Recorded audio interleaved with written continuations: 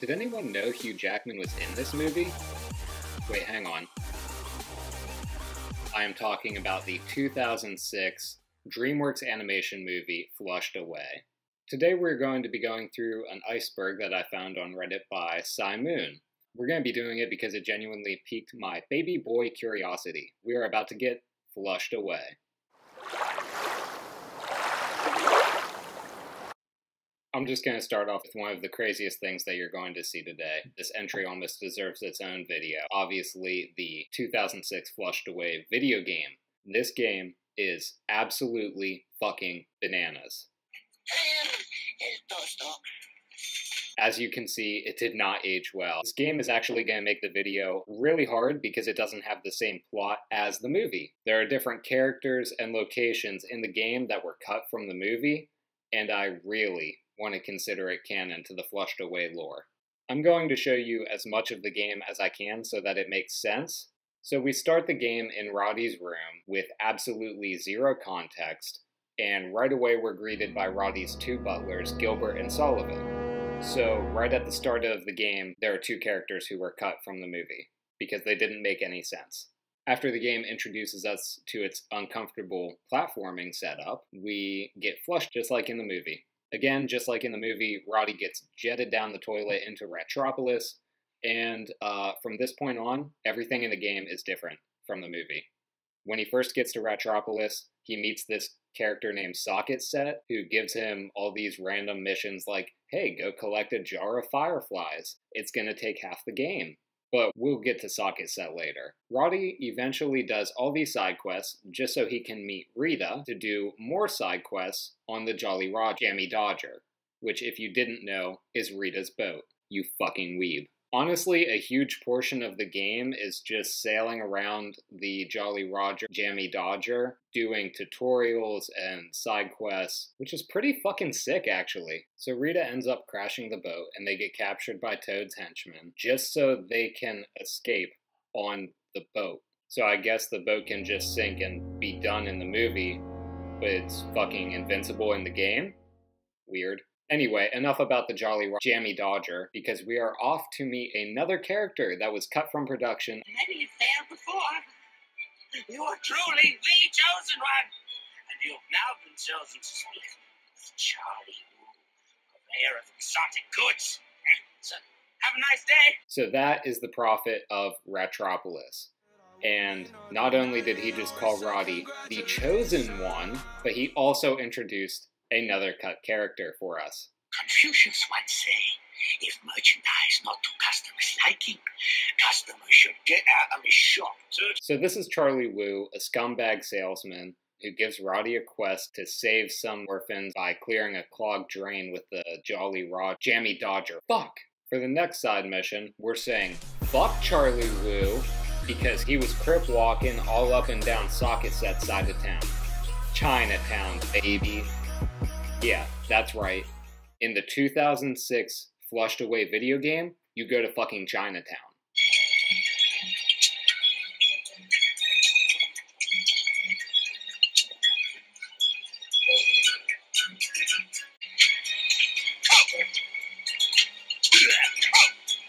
You also go to Little Soho, but it's not as funny or interesting, so here's that.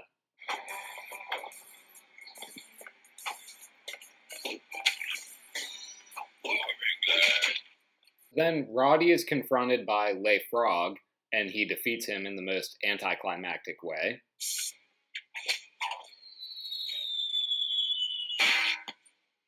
Then Roddy and Rita are captured by Toad, Fat Betty, Lady Killer, and Thimblenose Ted. Is it just me, or does Thimblenose Ted actually look gangster? And finally, they beat all the bad guys, and they wrap the story up in a nice, neat little bow. Just kidding, because you know your boys left it on a motherfucking cliffhanger. Oh, and if you're wondering, they didn't make a second game, but while I was looking, I found this lovely comment here.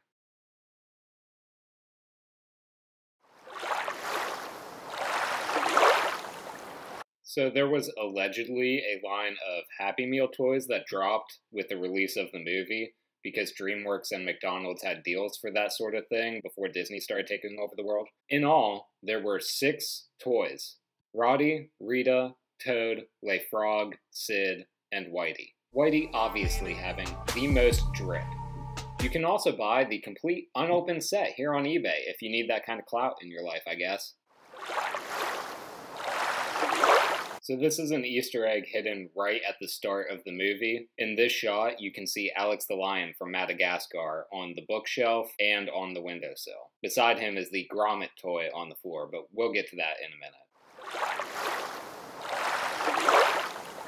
So I think Wallace and Gromit are on the top part of this list because it's not apparently clear that the same people who made Wallace and Gromit and Chicken Run made Flushed Away. Also, if I had to weigh the amount of Wallace and Gromit references in Flushed Away, it would be about 1 metric fuck ton.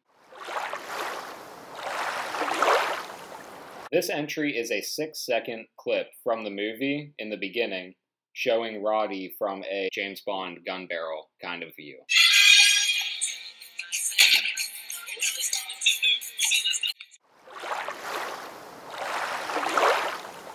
This is a very small detail added into the film. When Roddy is first going through his wardrobe, he pulls out a bunch of different outfits, and one of them is an Elvis jumpsuit. There's also a conspiracy on whether Roddy almost dying while being flushed down the toilet is in reference to the king dying on the toilet. I like to ignore that one.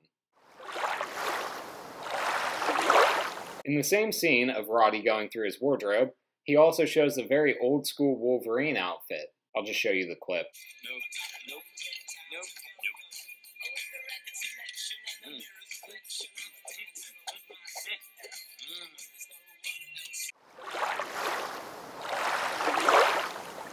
Gilbert and Sullivan were supposed to be Roddy's hamster butlers, but they were allegedly cut from production because they didn't make any sense. So obviously, whenever I was a kid, I had no idea that Sid was supposed to be representative of a real person. They do not, repeat not, have food like this in the sewer.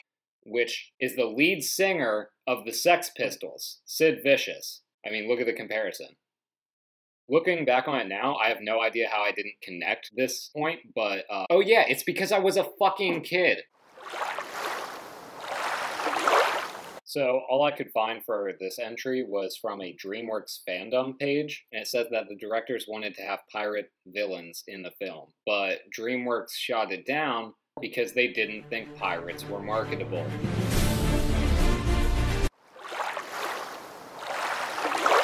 When Roddy first gets flushed down the toilet, he bumps into this little goldfish who asks him, "Have you seen my dad?" Have you seen my dad?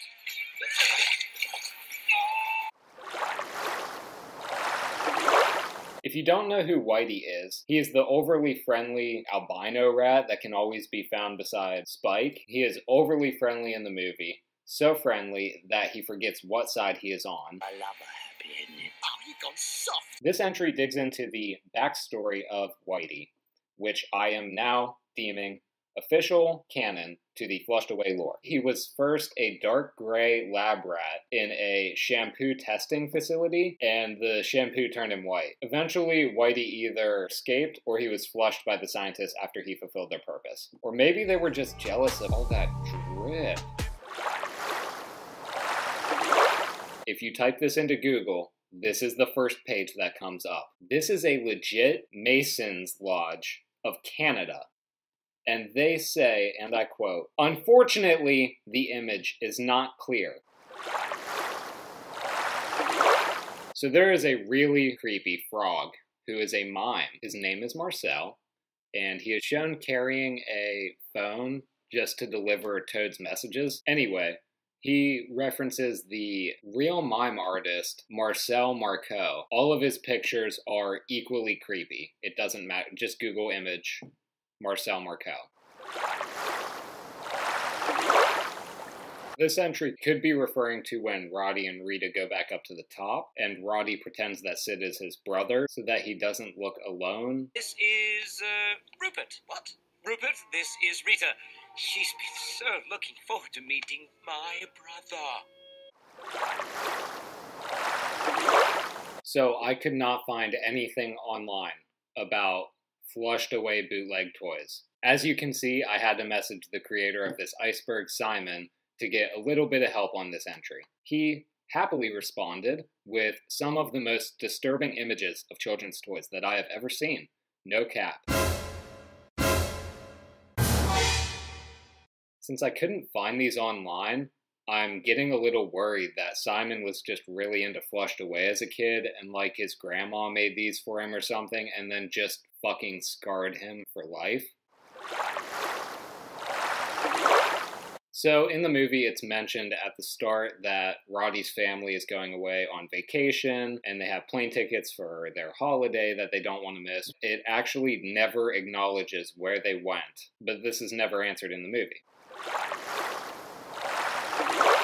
I don't know if this is a take on some fucking flushed away fan fiction, or if it's the idea that Roddy and Rita go on to have little rat babies together, which is actually kind of supported by the video game. At the end, when Rita asks Roddy if he wants to be her first mate. Do you want to be my first mate or not? Are you gonna stand there gaping or are you coming down? Whatever that means. One plot hole that the movie just glosses over is this terrifying scene toward the end of the movie, when Roddy's owners come home to find Sid in the house. This is the life, eh? Roddy, I'm home, and I've brought you a new friend. Obviously, we can be led to believe that the cat fully unalived Sid. So this stems from the fact that there are countless references to Wallace and Gromit in Flushed Away, and that they were made by the same people. Gwendolyn appears in a framed photo. Roddy's wardrobe also has Wallace's sweater in it. There's a Gromit plush toy. So I think it's safe to say, yes, they are connected. But I think we should also note some interesting facts that are associated with this. For starters, Flushed Away is the third collaboration between DreamWorks and the stop-motion artist Aardman. The first two movies were, of course, Wallace and Gromit and Chicken Run. And Flushed Away was the last fucking movie that DreamWorks ever did with Aardman. The word on the street was that Aardman wanted to do the whole movie in stop motion, but he couldn't get the water to look realistic. So the entire movie is CG. I'm going to show you a picture so you know I'm not lying when I tell you this. It cost DreamWorks $149 million to make this goddamn movie. They were pissed that it flopped. They were pissed. They cut all ties with Aardman. So, both obviously and not obviously, I think, classism is a very prevalent theme in Flushed Away. And we know this because there are two different classes of rats, the rich above-ground rats and the dirty, poor sewer rats. Roddy starts the movie in his upper-class position. He gets flushed down into the lower class. After making friends and defeating a toad who is apparently really fucking racist against rats. Really racist against rats. Roddy realizes that family and friends mean more to him than the upper-class lifestyle that he came from. Or actually, he doesn't care about any of that shit, because he left Sid for death when he just became friends with him, and he abandoned his family to go hang out with Rita. I'm really starting to think that Roddy just wanted to get his dick wet. Thank you so much for watching this far. Please hit the subscribe button and join my cult. If you like the video, tune in next time where I'll shave my head and pierce my nipples. Bye!